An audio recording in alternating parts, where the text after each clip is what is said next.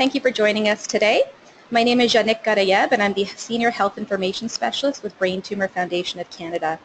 Today we have Dr. Lynda Balneaves, who will provide an informative presentation on medical cannabis. Dr. Balneaves is an Associate Professor in the College of Nursing in the Rady Faculty of Health Sciences at the University of Manitoba. Dr. Balneaves has been active in complementary and integrative medicine for the past 20 years and is the lead investigator of the Complementary Medicine Education Outcomes Program, also known as CAMEO. She has also been engaged with health service and policy research on medical cannabis in Canada. She is President-elect of the Society for Integrative Medicine and serves on the board of the International Society for Complementary Medicine Research and the Canadian Interdisciplinary Network for Complementary Medicine Research. Today, Dr. Balneaves' presentation is entitled Where There's Smoke, the Role of Cannabis in Brain Tumors, and I'm going to hand it over to you, Dr. Balneaves. Great, thanks so much, Janet. And good afternoon, everyone. I hope you're doing well. Before we get started, I just want to indicate that this presentation has really been geared towards patients and their family members. However, we do have a fair number of health professionals on the line. So if you do have specific questions around clinical guidelines or clinical decision-making, do feel free to post them and we'll either get to them today or I can follow up through Janek later on. So thanks again to the Brain Tumor Foundation of Canada for their kind invitation to provide this webinar. So let's get started. Just to start off with, I do want to just acknowledge that I don't have anything to disclose except the fact that I have a PhD student, Riel Kapler, who's funded through the MyTax funding program. And we received funding from the Canadian Association of Medical Cannabis Dispensaries, the Canadian Consortium for the Investigation of Cannabinoids, as well as AFRIA, which is a commercial licensed producer of medical cannabis in Canada. I've added a couple of learning objectives to today's session. First off, I'm just going to provide a very, very brief history of cannabis as a therapeutic agent, just to give it a little bit of background about, why are we interested in cannabis and where has it come from. I'm then going to touch on the current regulatory framework for cannabis in Canada, both talking about the medical as well as the non-medical use of cannabis. We'll then dive into talking about the potential benefits and risks associated with medical cannabis, really with a focus on its role in cancer and symptom management, as well as its potential around cancer treatment. And we will be specifically talking about the potential role of medical cannabis in brain tumor treatment. So just a little introduction. What first comes to mind when you think about cannabis? And I think there's a lot of stigma associated with this plant and what many people consider to be their medicine.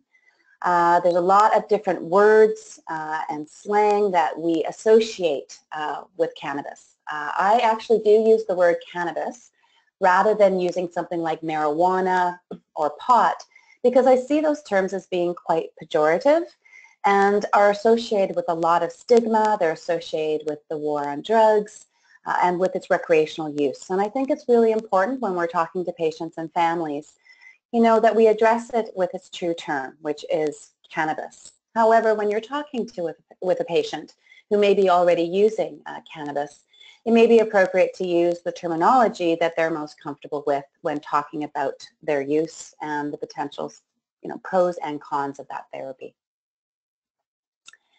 Historically, I think we often forget that cannabis has been used as a form of medicine for about 5,000 years. We first saw it being mentioned actually within traditional Chinese medicine in China, where it was being used for a variety of ailments, including gastrointestinal issues, things like hemorrhoids, and we also saw its use being touted in Egypt, where we have a hieroglyph here showing that it's used in terms of coping with some of skin ailments as well as coping with things like sleep issues as well as pain. And in fact, the Egyptians used cannabis as an anesthetic during their forms of surgery. Cannabis also was quite prominent in some of the lay medicines that we saw in the early 1900s. And many of the individuals that were kind of selling these tinctures often had some form of narcotic embedded in it, with cannabis being one of the most popular. And it wasn't until around the 1950s and 60s, particularly when cannabis was being brought into North America from South and Central America, that we really saw it starting to be stigmatized and transformed into something that was seen as a recreational drug that could cause social harm. What we also need to be conscious about in terms of cannabis is that it hasn't just been used in medical purposes, that it actually is an agricultural crop called hemp, and it's been used for thousands of years in such things as paper, in clothing, as well as in ropes. If you ever go to, I'm in Winnipeg, and if you ever go to the local museum where we have a replica of the Nonsuch ship, you will have this distinctive smell, which is the hemp rope. And it remains a very major agricultural crop in many settings in the world, including here in Canada. So what is cannabis, though, when we're talking about it in a medical cannabis context? The true term is cannabis sativa. And as I mentioned, it's a fibrous plant that's been used by humans as the agricultural crop for many different purposes. When we actually look at the plant itself and pull it apart at the bench level, it's made up of over 110 active compounds called cannabinoids. It also contains other components. The most prominent are the terpenes, which are these kind of aromatic oils that provide the characteristic smell of cannabis. For example, we have things like myrcene, which is thought to have this sedative or an analgesic effect. We have the limonene, which has a role potentially in depression and inflammation. And then we have pinene, which there's been some thought it could help aid memory. This is all kind of very anecdotal evidence that has been derived from people that have been using cannabis, as well as from growers that have been producing it through the cannabis dispensaries, as well as through the licensed producers. When we think about the specific cannabinoids that we're most interested in from a medical perspective, there's really two that come to the forefront. So the first is THC, or delta-9 tetrahydrocannabinol. It's the most well-known, and it's associated with the high or the psychoactive effect that we most often associate with cannabis, and probably has made it so popular within recreational circles. The other cannabinoid that is starting to get a lot of attention within the research world is cannabidiol, or CBD. It is thought to have an antipsychotic effect, as well as being an anticonvulsant, have antioxidant properties, and there's also some thought that they play a role in managing inflammation, as well as having an analgesic effect. CBN does have, it's cannabinol, has a weak psychoactive properties. There hasn't been any clinical trials or any human studies yet with this compound. Again, anecdotally, people believe that it may help with people that have sleep issues, but we need more research to really understand what specific role it may have. The reason I mentioned all the different components is that there's a lot of thought within the research world, as well as in the lay world, that these cannabinoids work together in an entourage effect. There isn't a ton of research to support this, but there's beginning to be some bench research to suggest that when, for example, cannabidiol, CBD, is combined with THC, it reduces the psychoactive effect that people are experiencing and allows people to have a higher dose of THC than what they can normally tolerate. And that is often why people really, many patients prefer to use the herbal form of cannabis, the actual plant, versus using a pharmaceutical form, which is typically isolated one or two of the specific cannabinoids. Patients are worried that if they take something that's been isolated out, they're going to be using this overall entourage effect and perhaps miss out on the effect of something that we haven't researched yet, but may be beneficial. Now, in terms of the endocannabinoid system, when I'm doing this in person, I ask health professionals, how many of you had any training in the endocannabinoid system? And many people haven't had any training, or they haven't even heard of it. And it actually is an endogenous or an internal system within our bodies that's comprised of receptors, CB1 and CB2. And these are located throughout the human body. We see the CB1 receptors most prominent in the nervous system, the brain, and in certain organs, whereas CB2 seems to be more situated within the immune system. What we do acknowledge when we have done some of the bench research and some of the human studies is that there are endogenous cannabinoids within our body that appear to act as either neuromodulators or immunomodulators. That being that when these receptors are stimulated by these cannabinoids, we see the release of certain neurotransmitters as well as certain immune compounds within the body.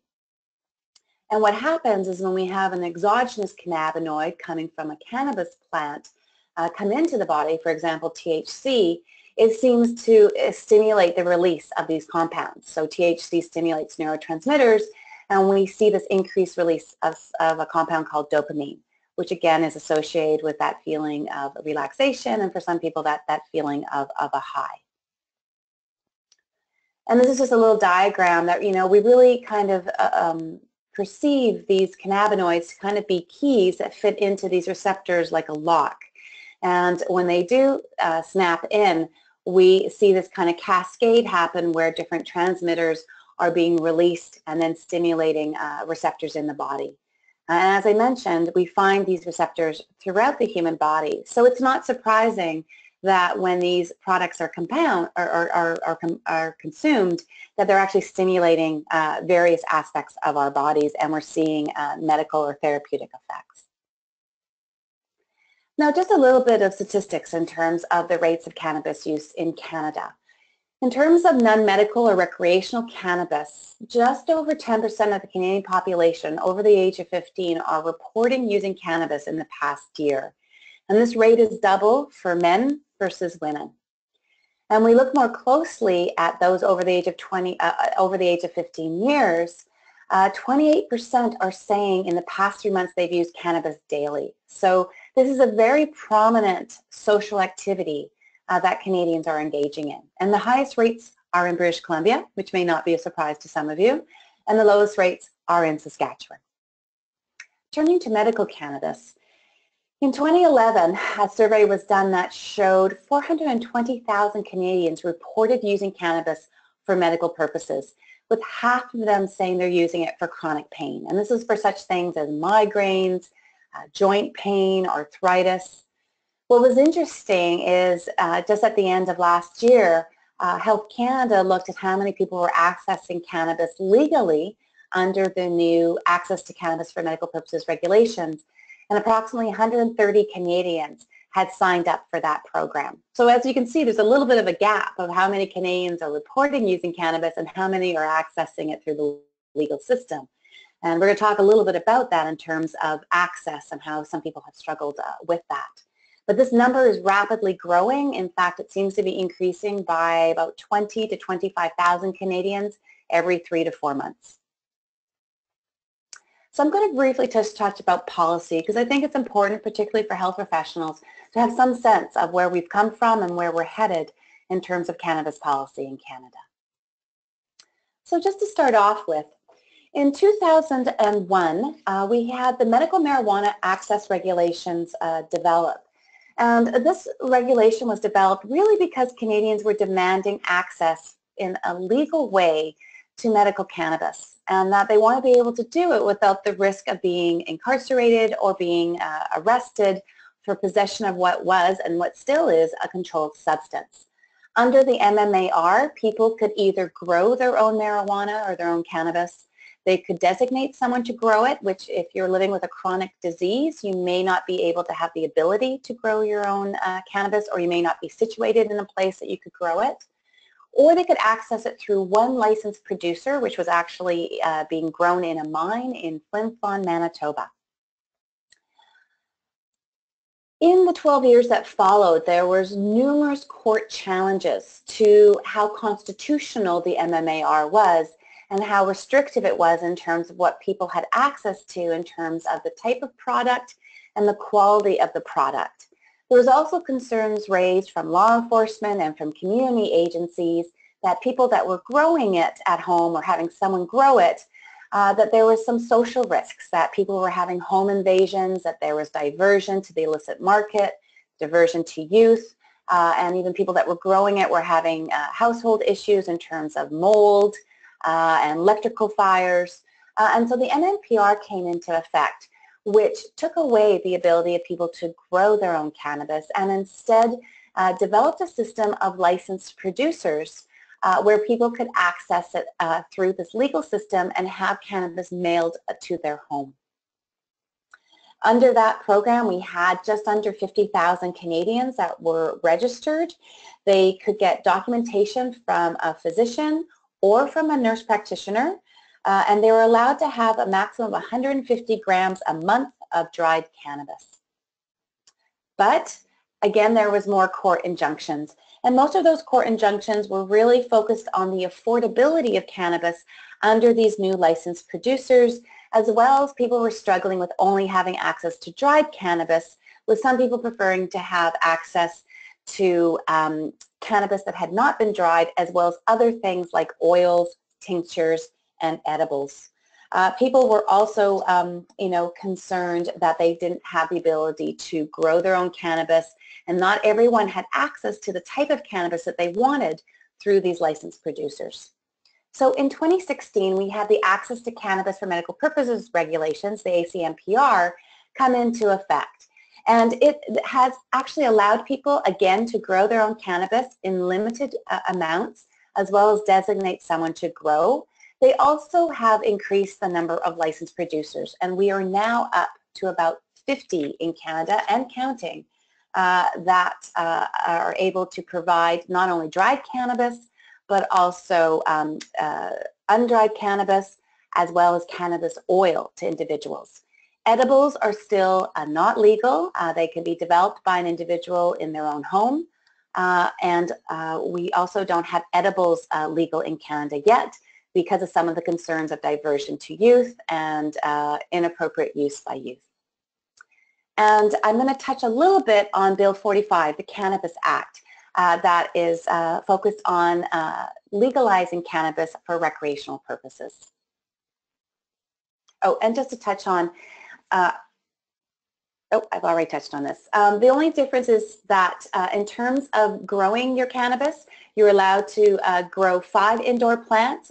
For those that enjoy growing it outdoors, you're allowed a maximum of 2 outdoor plants. And yeah. So in terms of legalization, I just want to touch on that Canada is not the first country to think about legalizing cannabis. Many countries have delegalized or decriminalized cannabis, but Uruguay was actually the first country to legalize cannabis, and 8 U.S. states have followed suit, and many more seem to be coming on every time they have an election. For Canada, though, Bill 45 was just passed in April and is thought to be brought into force by July 2018. That being said, we have some provinces that are asking for an extension on that because of the amount of time it will require for the provinces to set up a distribution and a regulation system. There's a lot of questions around Bill 45, particularly related to how non-medical cannabis is going to be regulated in Canada and distributed in each province. There's currently thought that the licensed producers will be playing a leading role in that. There's been some suggestion that provinces are looking at putting cannabis alongside liquor within liquor stores. Pharmacies have expressed an interest in being distributing centers, and the community-based dispensaries or the compassion clubs have also indicated that they would like to be a source of recreational cannabis in Canada. In terms of Bill 45, I'm just going to briefly touch on some of this, because if you're working as a nurse or as a social worker or another health professional, you may be coming across people that are using this for recreational purposes, possibly as well as using it for therapeutic purposes. In terms of Bill 45, it's really focused on harm reduction. They've set a minimum age of 18 years, and some provinces may choose to raise that minimum age of being able to access cannabis. You're allowed to only possess a maximum of 30 grams of legal cannabis, again, dry, fresh plant, or oil. There's restrictions similar to tobacco in terms of how it is advertised and the labeling. And there's really stiff penalties for anyone that's found to be selling or engaging youth in the distribution or the development of cannabis, with sentences up to 14 years in prison. So they really are attempting to control access by youth to cannabis. And they've built in some regulations where there must be public education about the risk, as well as potential substance abuse risks of using cannabis. And they're attempting, and they're actually meeting this week, the provinces with the federal government, about the prices and the taxation of non-medical cannabis, because they really want to reduce the illicit market and not tax it to the point that the illicit market can still remain. And they're also a focus on having a safe and responsible supply chain. Sorry for the spelling error there. They really want to avoid having any possibility of contamination of cannabis by pesticides, herbicides, controlled substances. But they're really letting the provinces decide how they're going to retail it and distribute it. And they're suggesting that if some provinces choose to have a very restrictive system, that there could be direct-to-consumer mail ordering available so that, again, people aren't moving into the illicit market. Personal production will be allowed. You'll be limited to 4 plants per resident, not per person. And you have to grow it from legal seeds or seedlings that are obtained from a licensed producer. And the maximum height you grow a plant is to 1 meter. And you must ensure that you have responsible security measures and growing conditions so that any of those community harms are avoided. And I just want to kind of point out, because with all the kind of hoopla around Bill 45, I run across a lot of Canadians that are saying, oh, cannabis is legal now. And it actually is not. It is still an illegal substance, and you could be persecuted if you are caught with cannabis without having a medical cannabis authorization. So just an FYI. Very briefly, I just want to comment on the fact that, there is some impact of legalizing cannabis on medical cannabis itself. I do think we're going to be seeing a growing number of licensed producers, which hopefully means that we'll have a greater variety of sources for patients to access cannabis for therapeutic purposes. And we potentially will see a reduction in cost because this will be a growing market, there'll be more competition, and as a consequence, we may see the cost of medical cannabis lower even further. In terms of the quality and type of cannabis, I actually have a bit of concerns that as the recreational market for cannabis grows, we could be seeing more and more interest by licensed producers in focusing on high THC cannabis, the ones that are more likely to get you that high that recreational users will be seeking. And we may not see the variety development around some of the CBD strains that may actually have a role for treating some of the symptoms that people with cancer are experiencing. So I think that's going to be something that we'll have to watch carefully as the legal market expands. I also have had a bit of concerns. We see a lot of focus by federal and provincial governments on the potential social harms of legalizing cannabis. And I am actually concerned that we could be stigmatizing cannabis use even further because there will be so much focus on the potential social harms. We're not going to be paying attention to what the potential health benefits may be of cannabis. And we actually are seeing some of the research programs develop in Canada that are solely focused on the social harms and the recreational use, and we're not seeing research programs develop that are focused on the therapeutic, which is disappointing. But that being said, maybe with a legal market, we'll be better able as researchers to access cannabis and actually do research on this legal substance. I do think we'll see more education and health services for people around cannabis because of legalization. There's more money being directed towards those services being developed. And I already mentioned some concerns. We may either see more focus on the medicinal properties of cannabis as people are using it more and more and finding that it may be beneficial for them, or we could see more focus on the social harms. So I'm just going to flip into some of the potential benefits and risks of medical cannabis. And I just want to have some caveats around it. Foremost, when I'm talking about the benefits of cannabis, most of the research that we've been seeing has been focused on the pharmaceutical forms of cannabis. And I've just listed some of those there that have been legally or are legally available in Canada. And these are pharmaceuticals that have isolated typically either THC or CBD in combination and has been available as a prescription. We also, most of the research that I might be commenting on around cancer has really been focused at the bench level or in animal models, and we haven't seen the same number of studies in humans, partly because this has been a controlled substance with a lot of stigma attached to it. And when I talk about some of the risks associated with cannabis, most of the research on risks has been looking at high-use recreational users of cannabis, and these risks may not be experienced by medical cannabis users who may be using it in smaller amounts or using a more balanced concentration of THC with CBD. So those are just some caveats before we begin. So in talking about the risks and benefits, I'm going to be focusing primarily on THC and CBD because these are the main cannabinoids that we have any research on. And I think this chart is really helpful because it kind of just gives a bit of a highlight of how these two cannabinoids, can have similar effects, or where one can have a prominent effect and the other is not seen to have that effect. For example, THC and sedation, it definitely seems to sedate individuals, whereas with CBD, we don't see that sedative effect. Same thing with something like psychotropic or the high. We see that associated with THC, whereas cannabis that's rich in CBD does not seem to have that same psychoactive effect. And I think that's important to recognize as we look at the concentrations of cannabis that people are using and whether they're using a balanced one or one that's high in THC or CBD. So in talking about the potential benefits of cannabis, I'm going to touch on symptom management for people that are living with cancer. I'm going to talk about treating cancer and some of the preliminary research that's been done related to brain cancer as well as other cancers. And then I'm just going to quickly touch on some of the other health conditions, recognizing that many individuals living with cancer and with things like brain tumors may also be living with other comorbid conditions. But before I go on, I'm going to bring Janik in because I am curious. I know we have a lot of health professionals online, but for those of you that are patients and perhaps some of the health professionals, I'm curious to know if any of you are currently using cannabis. So Janik, if you could maybe pop up our survey questions, that would be great. Sure thing. Hey everybody, so we'll get you to please select one.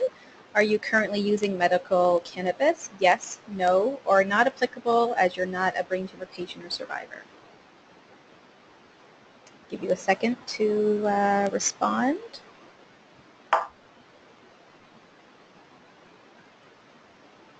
Looks like the voting is slowing down, so we'll close that poll, and we have 6% are using medical cannabis, 31% no, and 63% not applicable.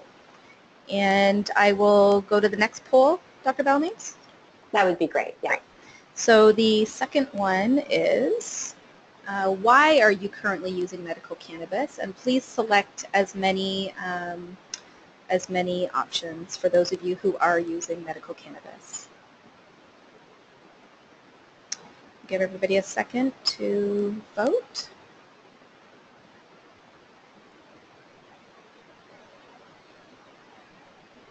Okay.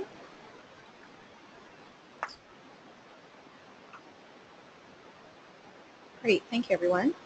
And the results, we have 43% are using medical cannabis for pain relief, 29% for nausea and vomiting, 57% for anxiety and distress, 86% to treat their cancer or brain tumor diagnosis, and 14% said other. Great. Thanks, Janik. You're welcome. And I know we had a small number, but it was interesting to see that diversity and why people were using cannabis. So let's carry on.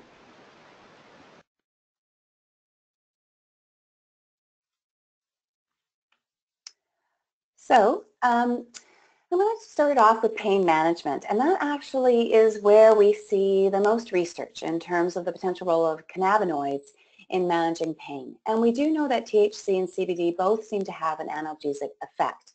There's been research done in palliative care, in advanced cancer, as well as in other conditions like HIV, AIDS, in terms of looking at its role in managing pain after surgery, as well as managing neuropathic pain. And there's been some interesting research come out in the last couple of years, but only in mice models, that suggests that CBD may actually play a role in preventing chemotherapy-induced peripheral neuropathy from actually forming. But we need to move into some human studies to actually show if it has efficacy. There was one small study done with nabiximols, Setivex, on as a treatment for chemotherapy-induced peripheral neuropathy. However, it did trend towards significance, and the researchers, Lynch and teams, they suggested that there needed to either be a larger dose or they needed to have a larger sample size in order to be able to determine an effect. What's been interesting is Donald Abrams, who's at University San Francisco, he sent some pilot work to suggest that cannabis may actually work synergistically with opioids without increasing the negative side effects or some of the, the sedative effects of opioids. However, that study was only done with under 25 individuals, and further research is needed to know if we can actually use THC, CBD alongside opioids without any negative effects. What's been interesting is that when you look at some of the kind of clinical commentary around using cannabis for pain management, is that when they're talking about dose, they're often saying that you often have to use such a high dose of THC that it's important to have CBD alongside it so that some of the negative side effects of THC are kind of mitigated by the CBD. So that's why I think we're seeing more research on things like the Biximols that have a combination of THC and CBD. In terms of nausea and vomiting, there's been a great deal of anecdotal as well as a growing research on some of the pharmaceutical forms of cannabis that THC and CBD are effective in managing nausea following chemotherapy. There's been a lot more research done on, as I mentioned, the pharmaceutical forms, and it's been much more significant and persuasive than the research that's been done on herbal cannabis. And there's been some concern, again, that the herbal cannabis perhaps wasn't at the right dosage or it wasn't at the right concentration for it to have effect. But there's only been 3 trials on herbal cannabis at this time, and we probably need some larger trials to know if it's truly effective. Anecdotally, many patients say that they do consume cannabis, either vaping or smoking, even through edibles, and they do find it effective. Many people, though, when they're going through cancer treatments can have issues with their appetite, and with people with advanced cancer can have issues with cachexia or kind of a muscle wasting. It has been found that THC and CBD may help stimulate appetite, but it has not been found to restore tissue mass, and most of that research has actually been done in HIV and AIDS patients. There hasn't been any research specifically in cancer-related cachexia, and the suggestion in the literature is that research needs to be done because some of the animal models suggest that it may be effective. So we're kind of waiting for those trials to come forward. In terms of sleep problems, I think we're starting to recognize as health professionals that many cancer patients suffer from sleep issues such as insomnia, as well as things like sleep latency. We also recognize that sleep apnea has been a growing concern in Canada, particularly as the obesity crisis expands. There is a suggestion that THC and CBD may be effective in managing those issues, and we're starting to see research on its role in PTSD-related nightmares. However, this research is very preliminary, and we can't really have any conclusive findings that would, provide any clinical recommendations at this time. In terms of other health conditions, just touching on these, I think a lot of people are aware of some of the very provocative, documentaries that have been produced around the role of cannabis in treating severe pediatric epilepsy. And that's really been focused on cannabis products that have been very rich in CBDs, and they have been shown in case studies to significantly reduce seizure frequency as well as severity. And there are numerous clinical trials that are currently underway. In terms of cannabis's role, particularly CBD, in treating seizures that may be secondary to brain tumors, I haven't really seen any commentary about that yet or any research that's come out, but I think it would be intriguing knowing what we're starting to understand about its role in seizure control, if it may be something that could be effective for people with brain tumors as well. In terms of antispasticity in multiple sclerosis patients, we have had some research come out to suggest that people that smoke cannabis or are using Setivex and the Biximols, which is a spray, that they have found that their spasms have been reduced, as well as pain related to the spasms have been reduced when they have consumed cannabis. And again, the suggestion is that you need quite a large amount of THC to see this antispastic response, and that combining it with a CBD may be helpful in reducing that kind of psychoactive effect that some people experience. There's also been some suggestion that it may have a role in inflammatory bowel disease, and that's because there are so many cannabinoid receptors within the GI tract. And so there's beginning research to suggest it may improve some of the symptoms associated with colitis as well as with Crohn's disease, but this is very much, again, beginning research. And as I mentioned, there's been some research actually coming out of Canada. Zachary Walsh at UBCO, He's been looking at the role of cannabis in treating veterans that are suffering from PTSD. There's also been some suggestion that CBD may have a role in managing anxiety. And we know that a lot of people talk about using cannabis as a way of relaxing and coping with stress. But we don't have research with the herbal plant right now to support this again at a clinical level. And very lastly, and this is again quite provocative, you know, we've often thought of cannabis as being a gateway out of addiction, or gateway to addiction, and using other controlled substances, but there's beginning interest that maybe cannabis could be a gateway out of addiction. And they're looking at the role of particularly CBD in helping people cope with some of their withdrawal symptoms, as well as their use of other substances like tobacco. And there's starting to be some indication at the community level that people are using cannabis as a substitute for alcohol and other types of drugs, and that there's been some beginning survey research to suggest that people are using it to reduce their use of cigarettes as well. And then treating cancer. And you know, it's been since about 1975, there was some research funded by the National Cancer Institute to suggest that cannabinoids may have a real role in treating cancer. And again, this has been with cells in a test tube or with mice models. And we see a whole host of effects from using cannabis or applying cannabis. We see apoptosis, the death of cancer cells when cannabis is applied. We see the inhibition of the growth of blood vessels to tumors, which is thought to then play a role in shrinking tumors. We also see less invasiveness of tumor cells, reducing the possibility of cancer spreading throughout the body. And we also know that cannabis seems to work as an anti-inflammatory as well as an antioxidant, which may also be processes that play a role in reducing the spread of cancer within the body, as well as possibly formation of cancer. And there's been some beginning research, again, Donald Abrams has been summarizing this, where it's starting to suggest that maybe THC and CBD could work synergistically with chemotherapy and radiation and actually promote the outcome of these therapies and perhaps make some cells that were unresponsive to these therapies now responsive. But again, this has again been at the, the mouse level. It doesn't necessarily apply to the human body, so we need to be moving more rapidly into human trials.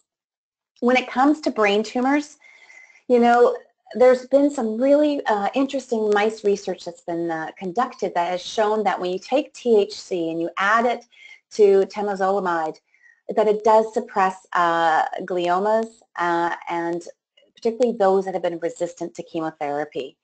And there's been further research just done recently and published looking at pediatric neuroblastomas to suggest that THC and CBD may play a role in reducing the spread of these tumors and perhaps actually shrinking the size of these tumors. When we turn to human studies, there's only been 2 small trials conducted in Spain as well as in the United Kingdom that's focused on glioblastomas, and these are recurrent glioblastomas. And this research has been, I think, really exciting for those of us that are involved in cancer research, because we've seen significant reduction in tumor size as well as we've seen a prolongation of life. And just in February, the company that produces Cannabis just released their findings, and again, sorry for the a few spelling errors here. There was a phase 2 placebo-controlled trial that was conducted with 22 individuals that were receiving temozolomide and had recurrent GBM. And those that received the Cannabis had an 83% one-year survival rate compared to 53% in the placebo group. And the median survival in the Cannabis group was 181 days longer. So that's very provocative. However, it was only done in 22 patients.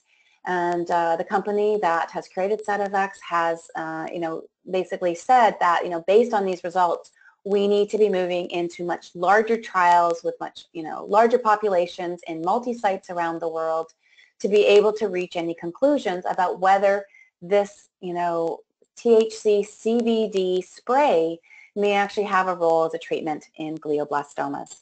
So very provocative, and I think it's really pushed many patients, that are considering cannabis to think that this may be something that could be useful for them, particularly if they're living with recurrent GBM. In terms of other cancers, we're really at the bench research stage. There really hasn't been any other clinical trials that have been conducted. However, there are a couple of trials that are currently in preparation and just launching in the United States. And a whole host of cancers, breast, prostate, lung, skin, pancreatic lymphoma. There's been bench research to suggest that they may have a role, cannabinoids may have a role in controlling these cancers, but we urgently need more research before we can have any firm treatment recommendations. I want to touch briefly on some of the risks of cannabis. Foremost, any type of drug that you take could have physiological effects. With cannabis, we do see cardiovascular effects. It can increase your blood pressure, your heart rate. It can, make arrhythmias worse if you're living with arrhythmias. For some individuals, their nausea doesn't get better. It actually gets incredibly severe. We call that hyperemesis. It's rare, but when people experience that, we tell them to take a very hot shower, which seems to somehow nullify the effects. If you're smoking cannabis, there is some concern that it could irritate the bronchial tubes and worsen asthma if you've been diagnosed with asthma. We haven't been able to find a link to lung cancer. There's been about 10 years of research trying to show that link, and because of its potential, effects in terms of treating cancer, it may be that, cannabis, even though it's causing irritation to the lung, it's preventing maybe lung cancer from actually being formed. However, if you smoke cannabis alongside tobacco, there's a concern that it may actually worsen it. There's always a concern if you're taking any cannabis that is not being produced through a legal supplier that it could have contaminants, pesticides, herbicides, as well as street drugs attached to it, so that's something to be cautious of. And there has been some bench research to suggest that when you use cannabis, that there could be early pregnancy failure, as well as it could lead to embryo defects. So that's very important for anyone that might be pregnant and trying to cope with morning sickness, that cannabis may not be a good drug of choice for you. Cannabis is processed through a certain drug metabolism pathway in the body called the P450. We've only had a couple of small studies that suggest that it doesn't have a negative impact on certain chemotherapy agents, but you still need to be cautious, and you should consult a pharmacist if you're using other medications to make sure that you're not clearing that medication too soon, or there could be a negative interaction. It may potentiate if you're drinking alcohol, if you're using barbiturates. It does seem to potentiate or make worse those side effects, but as I mentioned, it doesn't seem to do that with opioids. But we need more research to be conclusive about that. As many of you have been mentioning the psychoactive effect, the high, it does have clear cognitive functioning effects. It affects your concentration, it affects your long-term or short-term memory. In youth in particular, we're concerned about how it may lower people's motivation to go to work, to, do well in school. And there's contradictory data whether it increases your IQ or decreases your IQ, and more research is needed on that. There's been a lot of concern about mental health issues, again, particularly in youth. And when we look at the issue of addiction, I don't use that term because we don't see the typical withdrawal symptoms that we see with other controlled substances, but we do tend to see a dependency. And about 9% of cannabis users report reporting some form of dependency and some form of minor withdrawal when they stop using this.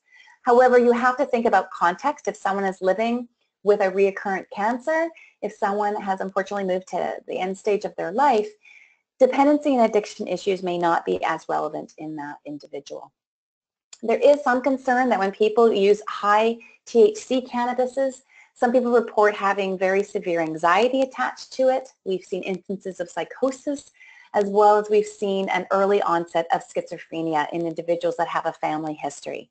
So again, this is where there's been a lot of caution around youth using it, as well as individuals that are living with mental health issues already. There are some public safety issues. If you're an individual that's using cannabis, you do need to be aware of the public safety issues. It's, you're more likely to have an accident if you are smoking and driving, and if you're doing anything like construction, you have to be thinking about work safety. And I've already mentioned some of the concerns that if you're personally producing cannabis, you need to be thinking about some of the issues in your home in terms of access, as well as other harms. I am just going to skip this just because of our time, but there is new legislation coming out around smoking and driving. And if you are someone that's using cannabis, you should be aware of that legislation and ensure that you're not driving within 4 hours of consuming cannabis is currently the gap that people are talking about. And if you feel that you are impaired, then obviously you should not be driving.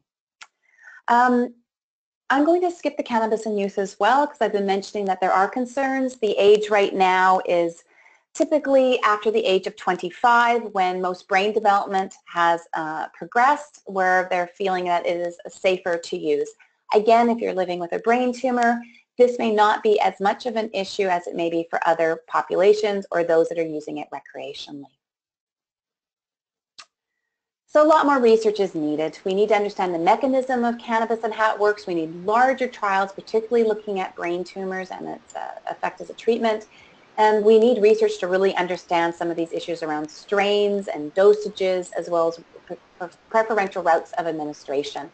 And we also need to be comparing cannabis to other medicines that people are currently using. So I know we're running out of time and I want some time for questions. So I'm going to skip through these fairly quickly. But Janek's going to come in quickly and just ask a couple more poll questions. Sure thing. Here we go, everyone. The next poll question is, have you struggled to gain access to legal sources of medical cannabis in the past? Yes, no, or not applicable. Give everybody a moment to answer that poll question.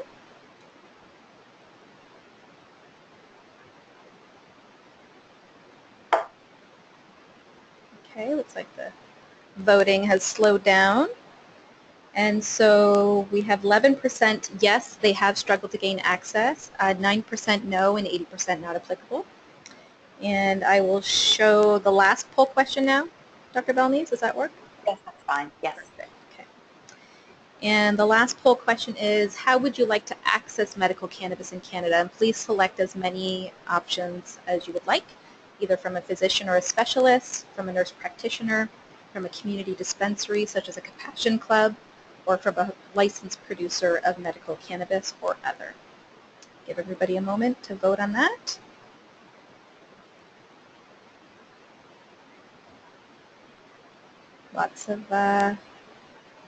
Lots of traffic here. Okay, here we go. And we have 85% would like to access medical cannabis from a physician or a specialist, 58% from a nurse practitioner, 45% from a community dispensary, compassion club, or 76% from a licensed producer, and 9% said other. Great. Thank you. And that's really interesting to show that diversity and when people are interested in accessing cannabis. And I think that reflects the preferences of many Canadians that I've spoken to in my research. So I'm just going to breeze through these again fairly quickly so we have some time for questions. So in terms of gaining access, you do need to go through either a physician or a nurse practitioner in order to gain an authorization. It's not a prescription under the current regulations. I do want to note that only Ontario has allowed nurse practitioners to actually authorize medical cannabis. Other provinces like BC and Alberta, Saskatchewan, and Nova Scotia are not actually supporting their nurse practitioners and authorizing. So that is an issue. If you're struggling to go through your doctor, you can't really go through a nurse practitioner either at this time. You know, if you're trying to talk to your physician or your nurse practitioner, I suggest bringing in the forms that are available through a link that I'll provide through Health Canada, as well as maybe any research articles that you feel would support your request to be using it either for symptom management, using it for other health condition, or using it in the context of brain tumors. You know, if you've been using cannabis, you might want to talk to them about using, you know, it in a trial and how you felt it might have helped you in managing your symptoms compared to perhaps other medications that you were using. You know, and try to go in, my suggestion would be like, ask them, what are the pros and cons from your perspective of using medical cannabis, and make sure that they compare that to any of the pharmaceuticals that they may be recommending at the same time. And if they're not supportive, or if they're not interested in discussing it, you may request a referral to another healthcare provider that would be willing to discuss cannabis as a treatment option. It may be a pain specialist, it might be another oncologist, you know, and I think there is more and more people that are getting training and are knowledgeable that would be willing to discuss this with patients. You know, it's important, you know, as a clinician that you do a complete evaluation of a patient that's making that request, and that you have a bona fide real relationship with that patient, and that they're making an informed decision knowing the pros and cons of using cannabis. that, you know, if cannabis is authorized, that is communicated with the rest of the healthcare team, and that you're looking out for any contraindications or precautions in terms of recommending cannabis to an individual. And in Canada, typically, you need to establish that other conventional options have been tried and have not been successful. You should set a clear treatment goal and have a follow-up plan, and obviously ensure that you have adequate documentation of that. You know, currently in Canada, medical cannabis is available through the licensed producers, and as I mentioned, it can be dried, fresh, or cannabis oil. We do have the medical dispensaries, however, they are not a legal source of cannabis at this time. There is a real variety across the LPs in terms of the type of products they're offering, in terms of whether they're high THC CBD or if they're offering balanced formulas. And many of the LPs have educators, often they're nurses, that you can speak to in terms of what they've heard anecdotally, or if they've been doing some of their own survey research to suggest which of the formulas may be beneficial for the goal that you have in mind. You know, in terms of cannabis strains, we typically, I mentioned 3 kinds, but we have indica, sativa, and there's a new strain where they've combined indica and sativa together. There's some anecdotal thought that indica is kind of more of a sedating cannabis versus sativa, which is stimulating, but we need more research to really understand when we should authorize which type of strain, which type of concentration for which type of health condition. So a lot of work still needs to be done on that.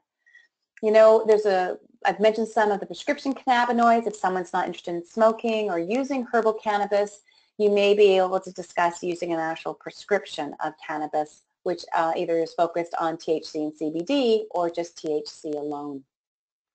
In terms of the routes of administration, we have smoked, vaporized, we have it orally, or we have topicals. You know, for people that are smoking or vaporizing it, it's often because it has a quick onset. Within 5 minutes, they will feel an effect, and if you're in pain, that can be very beneficial. And usually the effect lasts 2 to 4 hours, has a very rapid kind of consumption within the body. You know, vaporization is thought to be the safer route because it burns it at such a high heat that we don't see the particulates being formed. However, just last month we had a paper come out to suggest that when people are vaporizing cannabis oil, particularly in the e-cigarettes, that some of the oil and thinning agents that they're using are actually creating formaldehyde, which actually could be a carcinogen when it's vaped. So you need to be very careful about what you're vaping and what other products could be in that, because you actually could be having some health concerns related to that. Orally, when you consume an edible like a brownie or a gummy, it can take up to an hour to feel an effect, and it lasts much longer, 8 to 12 hours. So that's not something that you should be doing if you know you have to go driving in a few hours. It's something that we often see people do at nighttime when they know they can wake up and that effect will be gone. There's just some pictures of some of the vaporizers. They can be very subtle, which I think is a reason why many people like to use them. You know, dose, it's a real question mark. You know, we need more research to understand what dose people should be receiving. Most clinical studies have used between 75 milligrams of dried cannabis to a maximum of 3.2 grams. Those are what most clinical studies have been using. And depending on the concentration of the THC in the cannabis product, you'll be getting a different amount of THC in that dose. You know, again, it seems that most of the research is focused on a dose between 2.5 to 3 milligrams of THC, where it seems to have a benefit around symptom management, and we see minimum psychoactive effect from that dose. In Health Canada, when they do surveys, it suggests that, you know, on average, Canadians are using just under 3 grams of cannabis a day. And if you think about it, an average joint is around 0.75 grams of cannabis. And really, when you're thinking about dose, titration is key. You need to start low and slowly increase your dose until you're seeing an effect, until you're seeing a reduction in symptoms. Again, with cancer, it's hard for us to know. With the Setivex trials, they're using a maximum of 12 sprays a day. There's been some suggestion that they can go even higher, but 12 is thought to be tolerable for people without seeing severe psychoactive effects. I am going to skip over that one. You know, in using any drugs, you have to be conscious of harm reduction. And there's a great little booklet called Take Care with Cannabis that really talks about how can you use cannabis in a way that's safe. You know, and some key points is that you shouldn't be using cannabis alongside alcohol or tobacco. That, again, I've mentioned about the driving issues or other activities that require, you know, hand, motor, and cognitive attention. That vaporization edibles may be safer than smoking in terms of lung health. Because of the risk of communicable diseases, you shouldn't be sharing joints or other devices. Because of some of the effects on youth and their cognitive development, try to restrict use until after 25 years of age. However, again, if you're living with cancer, this may not be as great a concern. Avoid use if pregnant and breastfeeding. If you have a history of substance use or disorders or mental health issues, you should discuss using cannabis with your clinician. And use cannabis with trusted others. If you're using it in a social setting, be careful who you're using it with. And then, again, take steps to avoid diversion to youth. There's some resources here for you. There's consumer information through the Health Canada site, as well as a practitioner guide. It's very long, but it's very detailed and very helpful if you're interested in knowing more about cannabis. The CCIC does have education sessions online as well as in person that you could attend. The National Cancer Institute has a monograph on cannabinoids in cancer, and Current Oncology Journal just came out with a cannabis edition last fall. You may be interested in reading the journal articles in that edition. This is a rapidly growing health issue in Canada. You know, like all medications, there may be some pros to using cannabis, but there may be some adverse effects, and it may not be right for all individuals. And we need a lot more research on this to understand how to safely authorize use and for patients to safely use it. Evidence is changing rapidly. It's important to always stay current and to keep checking back into the literature. And if you're a patient, make sure you're engaging your health professional in using cannabis and making sure that they know that you're using it, and talk to them about the possibility of adding cannabis to your treatment plan if appropriate. So I'm sorry, I know it went a little bit longer, but I'm willing to stay for a little bit if we have time for some questions.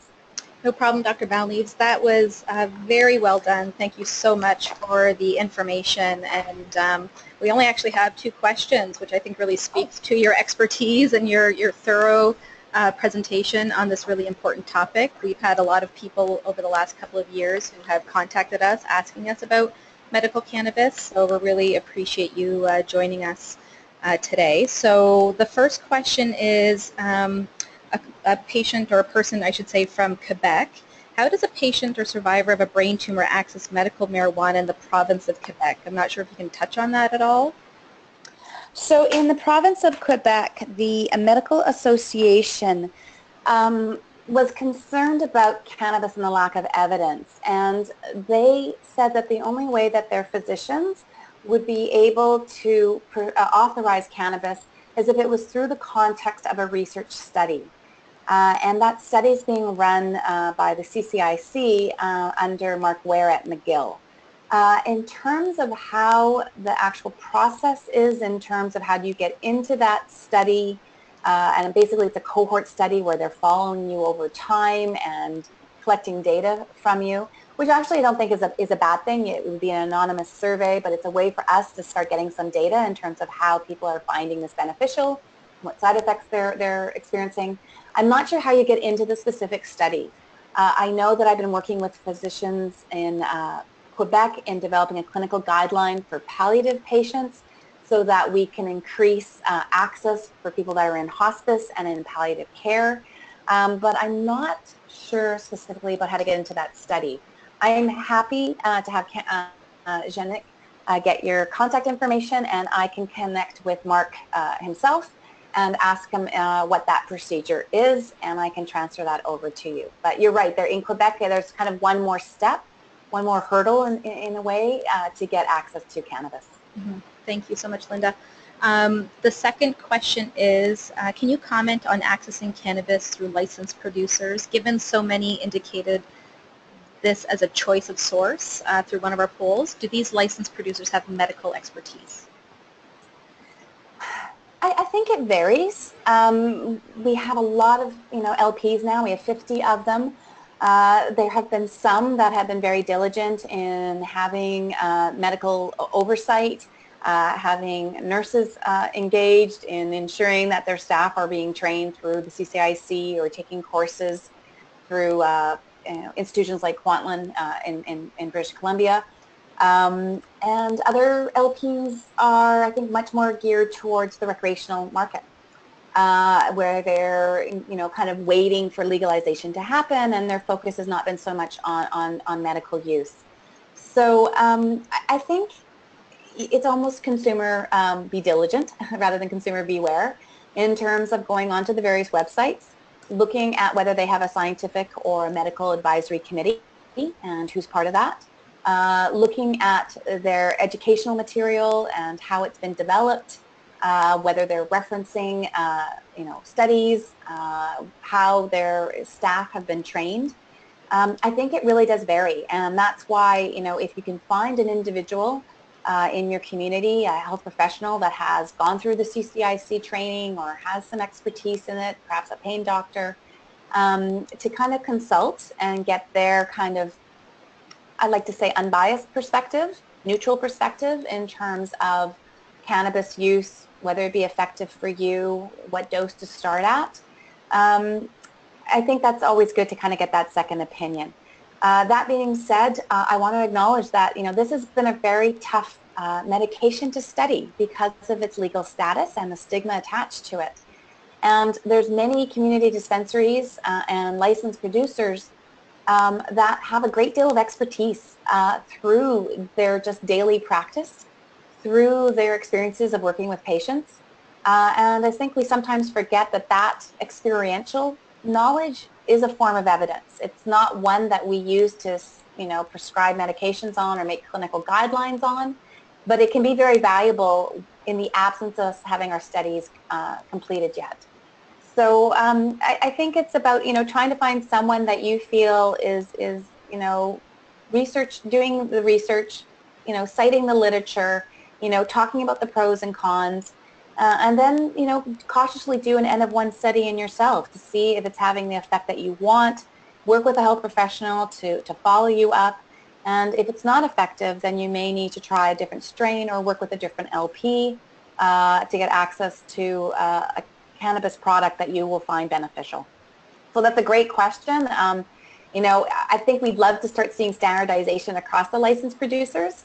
And I have a feeling that as this market and as this industry expands, there will be more standardization around what they can and cannot claim related to the cannabis and the different strains and products they're developing.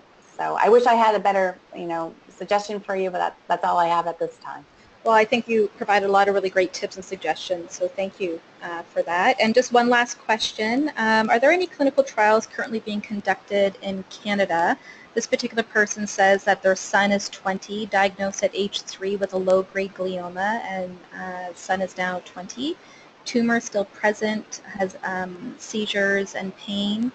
With an age 25 guideline, he may end up using under the recreational use. Would be nice to have guidance for use. I don't know if you can make any comments on that or any clinical trials. Yeah, there's no clinical trials that I'm aware of right now, and I look through clinicaltrials.gov, which typically registers all clinical trials in North America, if not internationally, and I haven't seen anything. The only thing I'm aware of in terms of pediatric brain tumors has been that there's been some physicians at Children's in British Columbia that have started doing a bit of case study work where they're following up pediatric patients to kind of monitor their use of cannabis, to be recording their dose and looking at side effects and impact on the tumor.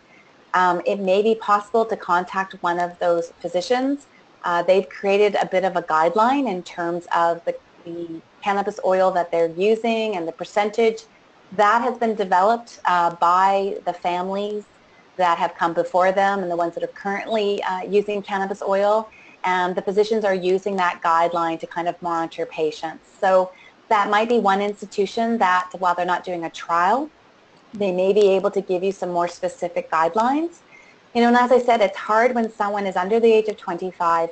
When you're dealing with a brain tumor, you sometimes become a little bit less concerned about some of the mental health issues or the cognitive development issues when you're really, fighting for someone's life. At the same time, you want to make sure that you're not disadvantaging them in the future, that you know how to cope with any of the psychosis or severe anxiety that could be developed, and that you're maybe using a combination product that's going to mitigate some of those symptoms, those adverse effects. So again, I'm not aware of any trials. I'm happy to do a little search around, and I can, send that information through Jeanette. But again, BC Children's might be a place where you can get a little bit of guidance and suggestion around dose and a follow-up plan that maybe you can share with your own clinician. That's great. Thank you so much, Dr. Balneaves. And like I said, such great information on a really important topic for our population. And thank you for taking time out of your busy schedule to share your expertise with us.